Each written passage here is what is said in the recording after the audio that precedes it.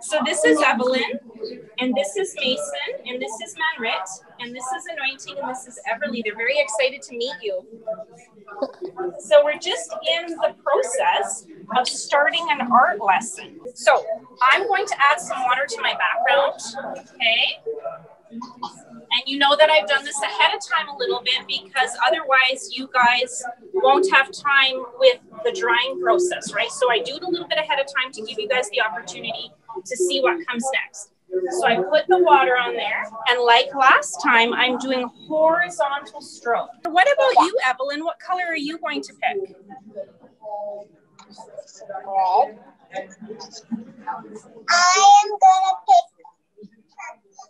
Okay, so remember, let's angle those cameras down so we can see everybody's beautiful artwork so that you guys can see each other's work as well. How about we take a little, let's do a little movement right now, okay?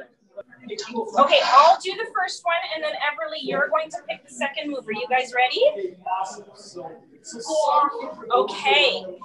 Busy bees, fly around and touch something yellow. Oh, good job, you guys. Okay, Everly, it's your turn now. You get to pick next, okay? Busy bees, fly around. Okay. Everything that we do together has a kinesthetic component. Student voice is huge, so their ideas being shared with each other, with me, them taking part in the process of learning. So for example, when we're doing these activities together, they're involved in the process, so they're the moderator.